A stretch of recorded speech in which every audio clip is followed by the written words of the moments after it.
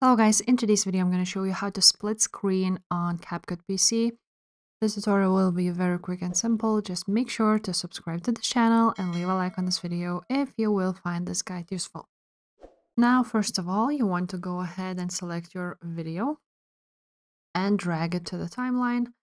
Now you will select the other video you want to go ahead and put on it and go ahead and put it as an overlay right there.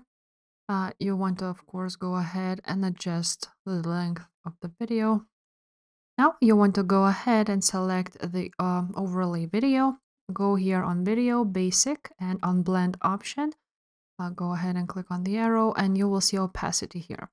You want to minimize opacity to see the other video. So you would go ahead and drag it. So for example, for today, I'm going to go ahead and drag this one to the right, just like so. And now you're going to select the first video you have uploaded, and you're going to drag it, for example, here. Just like so. Now, once you have done that, you want again select the overlay video.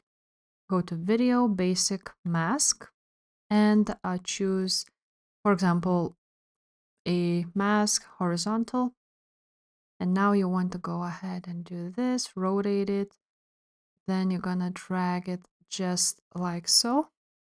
And here you have it. Now you have the split screen. You can do something like so, whatever you like. And that's how your video will look like. If this video was helpful, guys, make sure to subscribe to this channel and leave a like on this video. Bye.